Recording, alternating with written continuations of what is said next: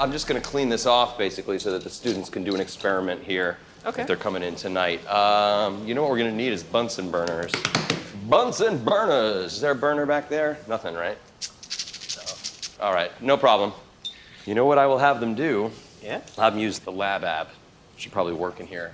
Haven't done it in here. Have you seen the InterSystem? I'm new. Tell me. Oh, cool, dude. They have this thing, it's called Cloud Lab. Okay. It's like a digital laboratory. Oh, so you save on supplies. Right, totally. Yeah, absolutely. I didn't even think about that. Sure, hydrochloric acid is cheap, though. Right. They don't have that coming out of the phone yet, but what they do, right. no, it has a special code too with the server because it unlocks something in your Wi-Fi that lets you kind of mess with the battery system in the phone.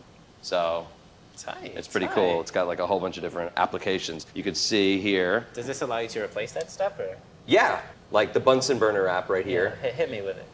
If you press the Bunsen burner app, you get like a little burner, and then it will connect to the Wi-Fi, and it disconnects the security setting that's on your battery that usually prevents your phone from overheating. So you can press it, so the battery and the flash are touching together, and it intensifies. Look at that. Get a fire on your phone. What? Yeah, only if you have the code. Pretty cool. So then you just put it out with, whoop, oh no, okay.